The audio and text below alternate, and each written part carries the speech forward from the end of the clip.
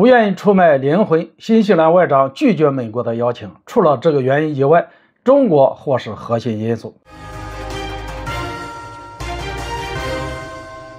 大家好，我是肖云华。最近新西兰外长的一番话让广大网友刮目相看。根据综合媒体报道，近日访问新西兰的美国国务卿布林肯在记者会上公开抛出橄榄枝，声称奥库斯联盟的大门一直向新西兰敞开，而且是大开。从布林肯的言论来看，很显然是代表美国政府表态，在非正式场合邀请新西兰加入奥库斯联盟。结果新西兰外长马胡塔随即表示，新西兰不准备改变无核化的立场，因为奥库斯联盟是分享核技术的，所以新西兰外长这段表态拒绝的意味已经很明显，但还不够彻底。于是几个小时以后，马胡塔再次对媒体重申，表示需要明确一点，新西兰不会考虑加入奥库斯，因为这是必须要付出自己灵魂才能加入的俱乐部。马胡塔这番话一出，便迅速在国际社会引发热议。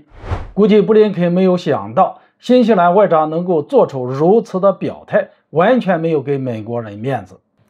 坦白来讲，非常佩服马胡塔的勇气，因为不是所有的国际外长都有胆量对美国说不，尤其是新西兰本身与美国关系非常密切，内部亲美势力非常的强大，在这种情况下更凸显出外长马胡塔的勇气。那么话又说回来，从新西兰外长的表态来看，我们可以发现一点，哪怕是新西兰这种与美国非常亲密，堪称同族同源的国家，在涉及国家利益、国家安全等议题上，也不会完全听从美国的安排。就拿新西兰外长拒绝加入奥库斯一事来讲，奥库斯联盟是英国和美国为了名正言顺帮助打造核潜艇部队，美英澳三国签署的一项军事协议，本质上就是在破坏不扩散核武器条约。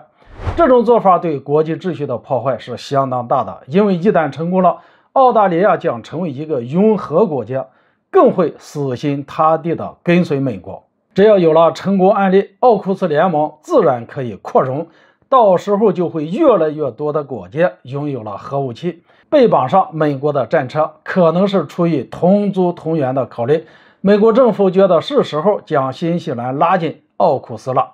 但没有想到的是，直接被新西兰外长泼了一盆冷水。那么问题来了，新西兰外长为什么会拒绝布林肯的邀请呢？这或许与当前中新关系有关。